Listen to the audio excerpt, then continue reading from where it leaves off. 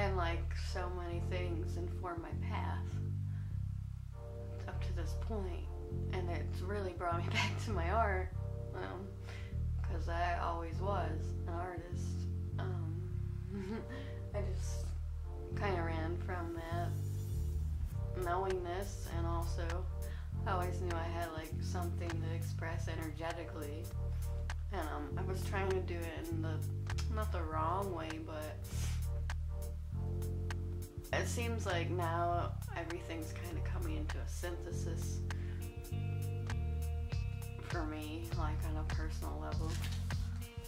The art informs life, and my life path and spiritual openings have keep informing the art, and it's like I just want to dare to like go into that more and more and more and see what happens, but it's scary at the same time, you know. But hey,